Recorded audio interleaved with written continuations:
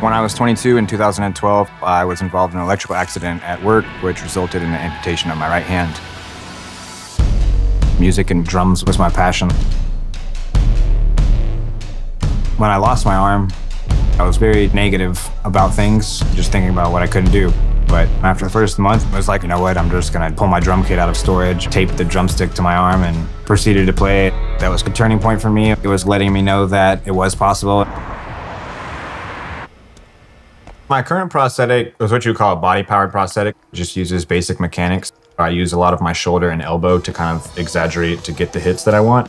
It also has limitations on how fast I can play. Like, that feels like it might be a little too slow. Yeah, it's a weird one.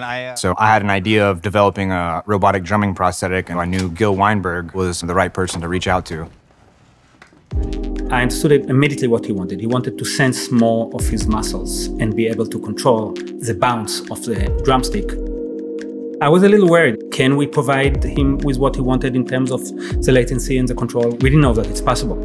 Now, it's not a big problem when you want to grab a cup, so you wait a few milliseconds. But when you play music, you need to immediately hear the sounds that you play. And that's where we looked at all kinds of different motors, and TensorFlow was perfect for this project. So we basically use TensorFlow as a tool for the deep learning trainings based on the data we collected through the EMG sensors. We need to see what kind of electrical activity happens when he's moving his arm in different ways.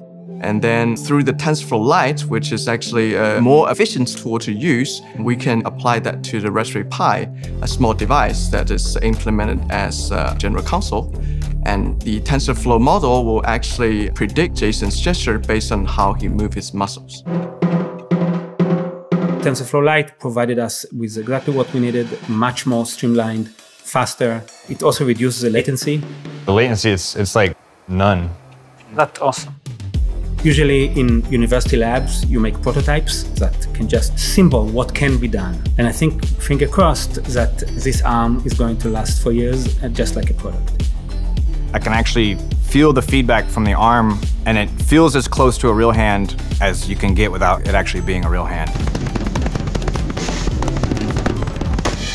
The possibilities of this kind of technology with TensorFlow and everything combined, you could make almost anything you can think of.